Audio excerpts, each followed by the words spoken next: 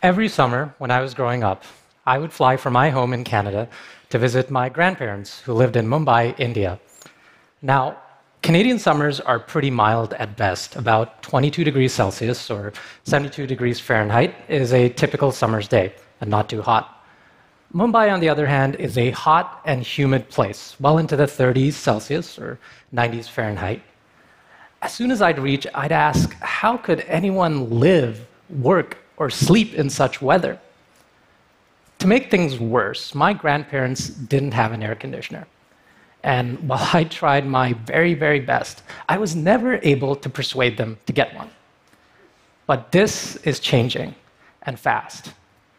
Cooling systems today collectively account for 17% of the electricity we use worldwide. This includes everything from the air conditioners I so desperately wanted during my summer vacations to the refrigeration systems that keep our food safe and cold for us in our supermarkets, to the industrial scale systems that keep our data centers operational. Collectively, these systems account for 8% of global greenhouse gas emissions.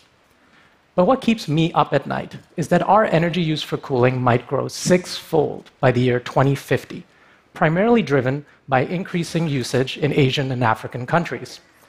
I've seen this firsthand. Nearly every apartment in and around my grandmother's place now has an air conditioner. And that is emphatically a good thing for the health, well-being, and productivity of people living in warmer climates. However, one of the most alarming things about climate change is that the warmer our planet gets, the more we're going to need cooling systems.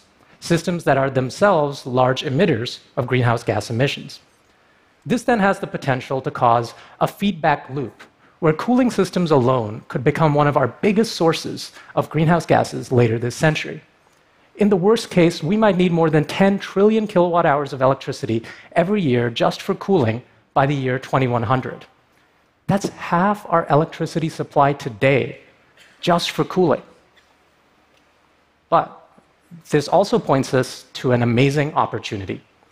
A 10 or 20% improvement in the efficiency of every cooling system could actually have an enormous impact on our greenhouse gas emissions both today and later this century. And it could help us avert that worst case feedback loop. I'm a scientist who thinks a lot about light and heat. In particular, how new materials allow us to alter the flow of these basic elements of nature in ways we might have once thought impossible. So while I always understood the value of cooling during my summer vacations, I actually wound up working on this problem because of an intellectual puzzle that I came across about 6 years ago. How were ancient peoples able to make ice in desert climates? This is a picture of an ice house, also called a yakshal, located in the southwest of Iran. There are ruins of dozens of such structures throughout Iran, with evidence of similar such buildings throughout the rest of the Middle East and all the way to China. The people who operated this ice house many centuries ago would pour water in the pool you see on the left in the early evening hours as the sun set. And then something amazing happened. Even though the air temperature might be above freezing, say 5 degrees Celsius or 41 degrees Fahrenheit, the water would freeze. The ice generated would then be collected in the early morning hours and stored for use in the building you see on the right all the way through the summer months. You've actually likely seen something very similar play if you've ever noticed frost form on the ground on a clear night, even when the air temperature is well above freezing. But wait, how did the water freeze if the air temperature is above freezing? Evaporation could have played an effect, but that's not enough to actually cause the water to become ice. Something else must have cooled it down. Think about a pie cooling on a windowsill. For it to be able to cool down, its heat needs to flow somewhere cooler, namely the air that surrounds it. As implausible as it may sound, for that pool of water, its heat is actually flowing to the cold of space. How is this possible? Well, that pool of water, like most natural materials, sends out its heat as light. This is a concept known as thermal radiation. In fact, we're all sending out our heat as infrared light right now to each other and our surroundings. we can actually visualize this with thermal cameras and the images they produce, like the ones I'm showing you right now. So that pool of water is sending out its heat upward towards the atmosphere. The atmosphere and the molecules in it absorb some of that heat and send it back. That's actually the greenhouse effect that's responsible for climate change. But here's the critical thing to understand. Our atmosphere doesn't absorb all of that heat. If it did, we'd be on a much warmer planet. At certain wavelengths, in particular between 8 and 13 microns, our atmosphere has what's known as a transmission window. This window allows some of the heat that goes up as infrared light to effectively escape, carrying away that pool's heat. And it can escape to a place that is much, much colder. The cold of this upper atmosphere and all the way out to outer space, which can be as cold as minus 270 degrees Celsius or minus 454 degrees Fahrenheit. So that pool of water is able to send out more heat to the sky than the sky sends back to it. And because of that, the pool will cool down below its surroundings temperature. This is an effect known as night sky cooling or radiative cooling. And it's always been understood by climate scientists and meteorologists as a very important natural phenomenon. When I came across all of this, it was towards the end of my PhD at Stanford, and I was amazed by its apparent simplicity as a cooling method, yet really puzzled.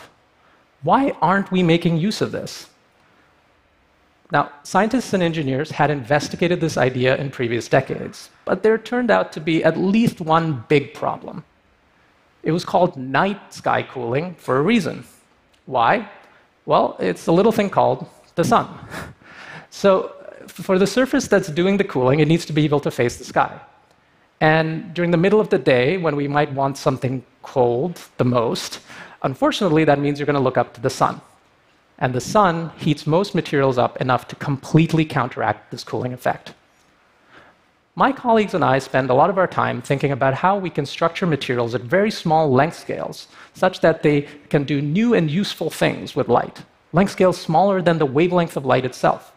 Using insights from this field, known as nanophotonics or metamaterials research, we realized that there might be a way to make this possible during the day for the first time.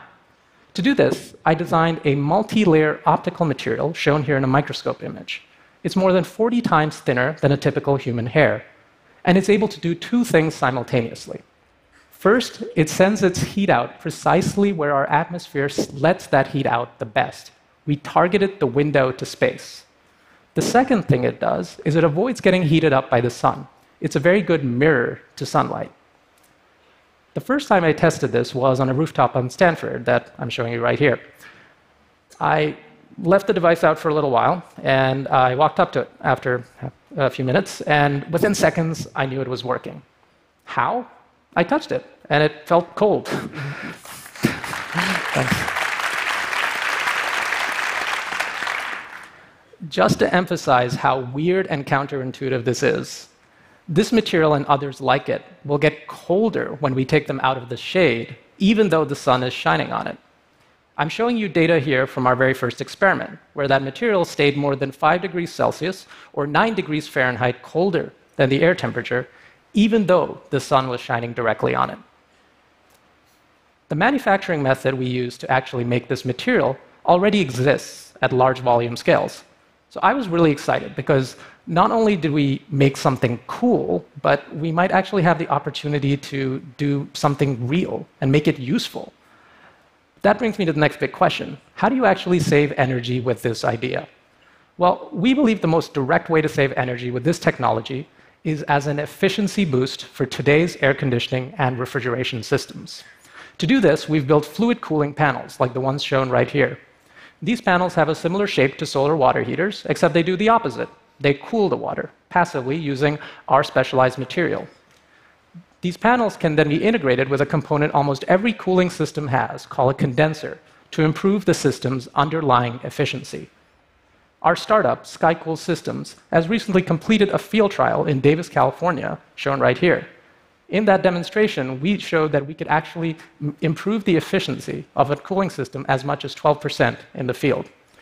Over the next year or two, I'm super excited to see this go to its first commercial scale pilots in both the air conditioning and refrigeration space. In the future, we might be able to integrate these kinds of panels with higher efficiency building cooling systems to reduce their energy usage by 2/3. And eventually, we might actually be able to build a cooling system that requires no electricity input at all. As a first step towards that, my colleagues at Stanford and I have shown that you could actually maintain something more than 42 degrees Celsius below the air temperature with better engineering. Thank you.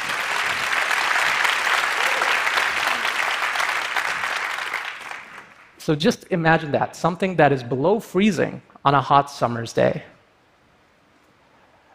So while I'm very excited about all we can do for cooling, and I think there's a lot yet to be done, as a scientist, I'm also drawn to a more profound opportunity that I believe this work highlights. We can use the cold darkness of space to improve the efficiency of every energy-related process here on Earth.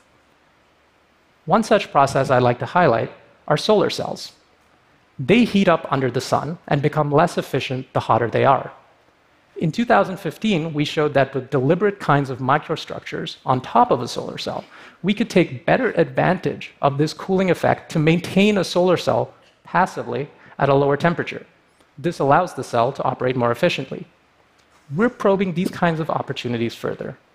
We're asking whether we can use the cold of space to help us with water conservation, or perhaps with off-grid scenarios. Perhaps we could even directly generate power with this cold. There's a large temperature difference between us here on Earth and the cold of space. That difference, at least conceptually, could be used to drive something called a heat engine to generate electricity. Could we then make a nighttime power generation device that generates useful amounts of electricity when solar cells don't work? Could we generate light from darkness?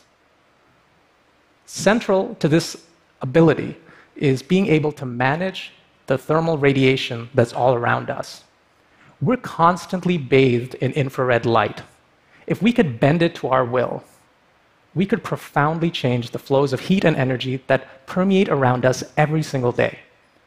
This ability, coupled with the cold darkness of space, points us to a future where we, as a civilization, might be more able to more intelligently manage our thermal energy footprint at the very largest scales. As we confront climate change, I believe having this ability in our toolkit will prove to be essential. So, the next time you're walking around outside, yes, do marvel at how the sun is essential to life on Earth itself, but don't forget that the rest of the sky has something to offer us as well. Thank you.